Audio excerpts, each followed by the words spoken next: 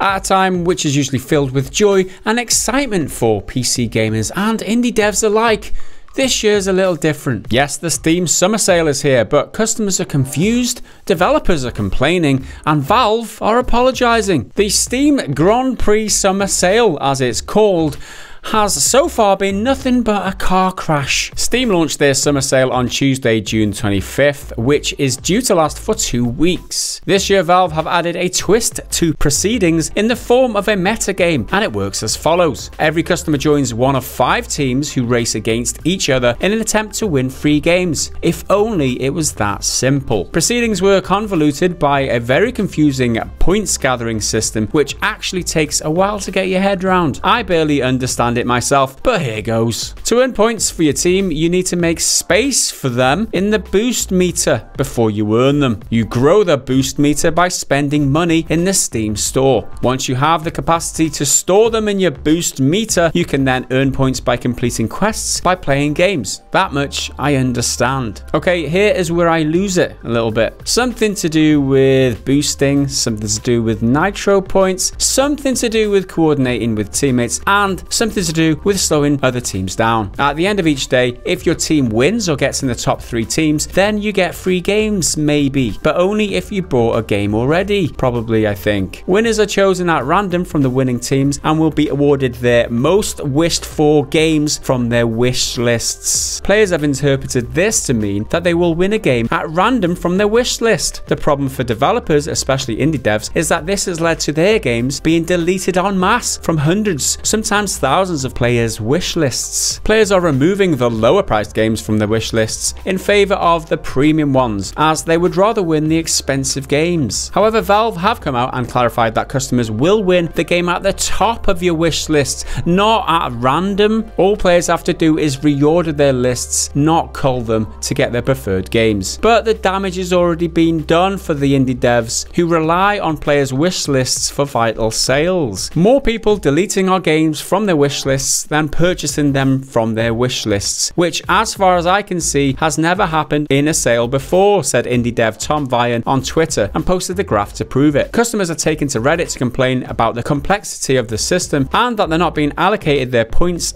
/ bonus / boost / nitros or whatever the hell as expected. One user said, I had 29 nitro boosts or whatever, used 3 of them, and then I read that every $1 I spent would be 100 extra points for my boost cash. Spent $126 on games expecting to see an increase of 12,600. Nothing popped up within a few hours. Thought maybe it'll apply next day. Day 2, 9 boost packs remaining and my points / cash limit is now 60.99. Valve have issued an apology in a blog post. We designed something pretty complicated with a bunch of numbers and rules and recognize we should have been more clear. We want to apologize for the confusion that this has caused and also apologize for the broken mechanics that have led to an unbalanced event. This is not the ideal scenario for Valve, who are feeling the pressure of an increasingly competitive PC marketplace recently, added to the pressure mounting for them to review their 30% cut on games, which they take off every game sold on Steam. At least their apology was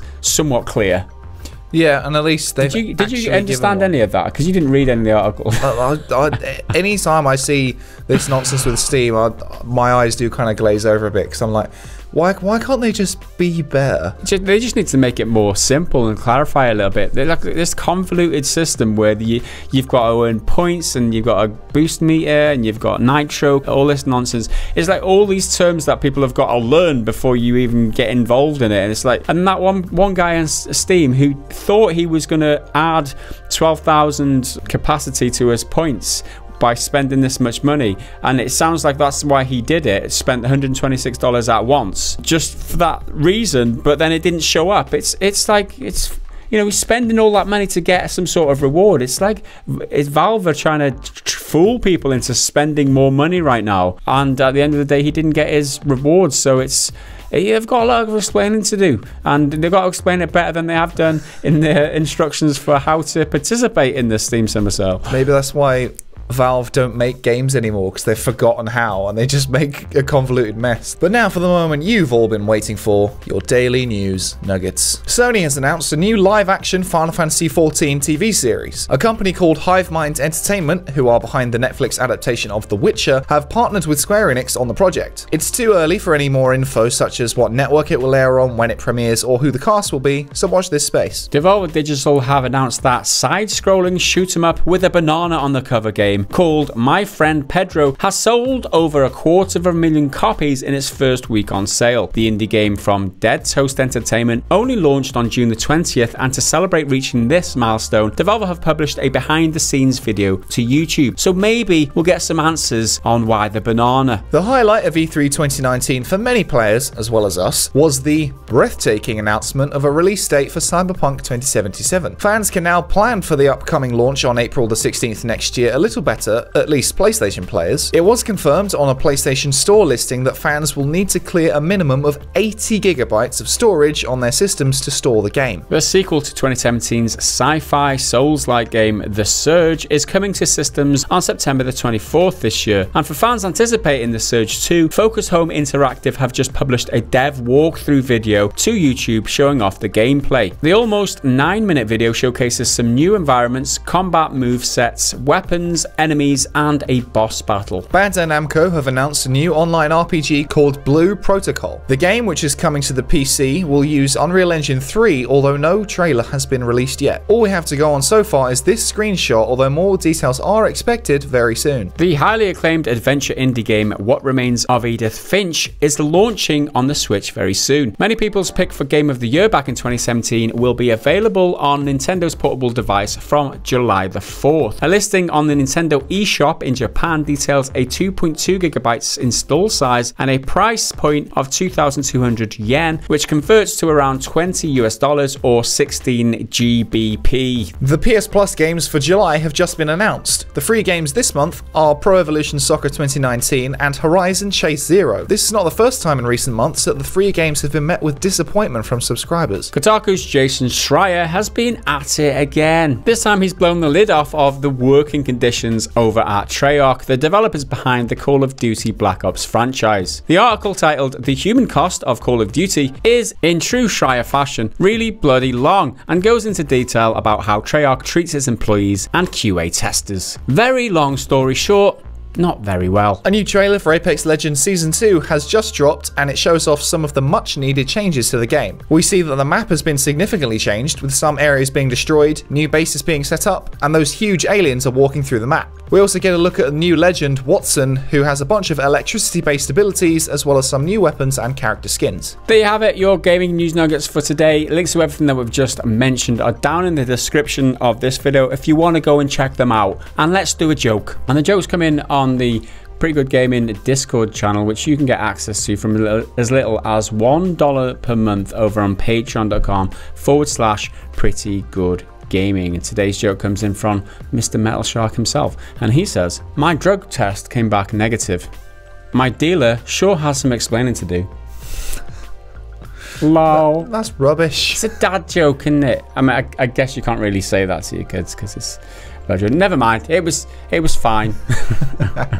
For better or worse, Google Stadia will surely shake up the industry when it launches this November. It was previously revealed that the streaming subscription service will cost about $10 and will grant you access to additional game discounts and offers, and there will also be a free version coming in 2020. But unlike with other streaming services like Netflix, where you pay for the subscription and that's it, with Stadia you will still have to pay for the games on top. But not only that, they actually won't be any cheaper than the conventional PC or console versions. Speaking at a press event yesterday, Stadia chief Phil Harrison said, "I don't know why it would be cheaper. The value you get from the game on Stadia means you can play it on any screen in your life. TV, PC, laptop, tablet, phone. I think that is going to be valuable to players." Now that's despite the fact that you'll be streaming rather than running it on your local system, meaning that issues like connectivity and latency will always be a factor. It seems that Harrison and the rest of the Stadia team are very confident in how powerful their setup is, saying, "In theory, the Stadia version of a game is going to be at the highest possible quality of innovation and sophistication on the game engine side. This means that the subscription is really just access to the hardware rather than the actual game content. But then that begs the question, why not just buy buy a gaming PC if you're still paying full price for your games. Harrison claims Stadia is about consumer choice. So we wanted to give gamers a choice so they could engage in the games they wanted in the way they wanted, and in all cases without the very high upfront cost of buying a sophisticated device to put under their TV or on their desk. Stadia will, in theory, be the affordable alternative to a high-end gaming PC, eliminating the high upfront cost of a system. Part of the issue, just like when Netflix originally launched, is that the library will be fairly limited to begin with and will take some time to become a viable alternative. Having a limited selection of games, which you still have to pay for on top of the subscription, isn't exactly ideal, and Netflix is constantly adjusting their prices, so expect Stadia to do the same. In addition to the cost of the subscription and the games, users can also get the Founders Edition, which costs $129 and includes Chromecast Ultra hardware for 4K and HDR streaming, limited edition Night Blue controller, 3-month subscription to Stadia Pro, which offers 4K and HDR streaming and access to all Destiny 2 content, 3-month Stadia Pro subscription for a friend known as the Buddy Pass, discounts on Stadia game purchases, first access to a Stadia username. Stadia will support PS4 and Xbox One controllers as well as mouse and keyboards, but if you want to use the service this year when it launches in November, you'll need to have the Founders Edition or you'll have to wait until 2020. Harrison believes that the industry is in transition, but according to a recent survey, gamers just don't care. According to GameTrack, 70% of people surveyed in the UK, France, Germany and Spain simply aren't interested in streaming. 15% of those surveyed said they were interested in a Netflix-like subscription, and just 3% were very interested. It is important to note that this survey classed gamers as anyone playing games via any device, which includes mobile games. 43% of participants claimed their internet can handle it, while 32% were worried about the internet dropping out. So this reinforces the question, who is this really even for? It's the future though. It's the future. That's what they say. They tell us it's the future.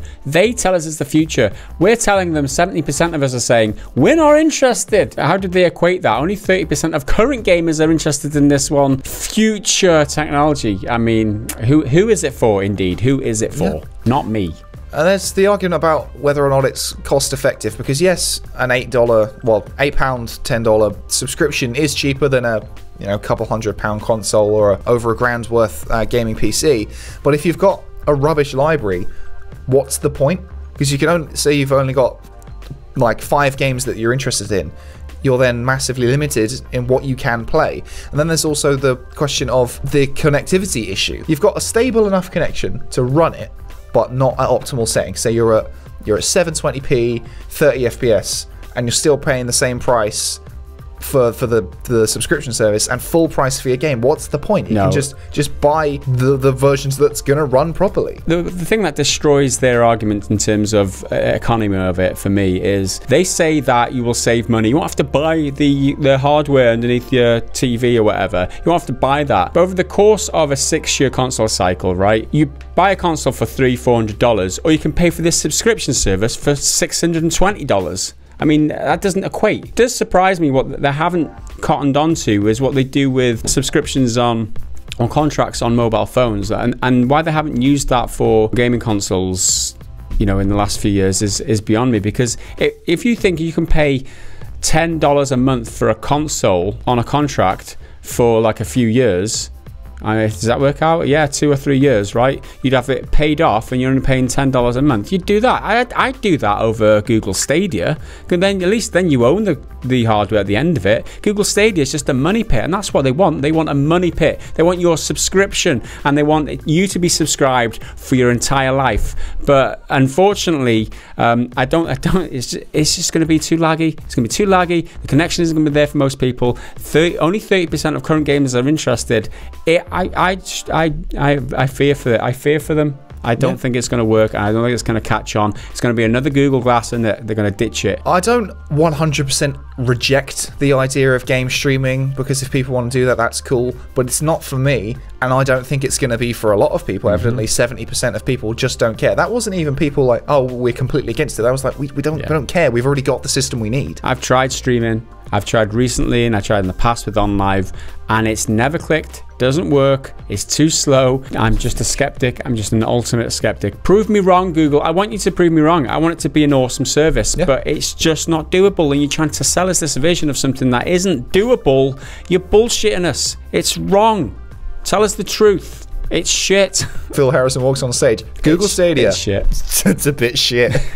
So that's it from us for your Friday news roundup. But if you want to hear more from us later this very evening, go on over to patreon.com/prettygoodgaming. Sign up. You'll get access to our podcast. We'll be talking about a bunch of different stuff, including the new GOG Galaxy 2.0 beta, which Gaz has had access to. He's been looking at it and how you can play all your games in one place and how it's the bee's knees. It's the cat's pajamas. It's awesome. So go check that out. If you want to follow up on any of the stories we've discussed today, be sure to check down in the description below. If you like the content we've been making and want to see a bit more of it, maybe hit subscribe and the bell so you stay notified whenever we publish new stuff. Leave a like. Apparently it helps out in the algorithm because, you know, YouTube's weird. Comment below on what you think about everything we've said. I'm trying to get every possible YouTube word in there. Like and subscribe and comment and share with your friends. Send nudes. Carpe diem. Rock and roll. Bye. I'm done. Wow. Told you. You spelled it wrong there too. You're labouring under the impression that, get your Jewish names right, will you? Get your Jewish names right. You. What's the word for people who don't like Jews? I don't know. I know it. Because I'm because you're it. Anti-Semite. Anti-Semite. There you go. You bloody racist.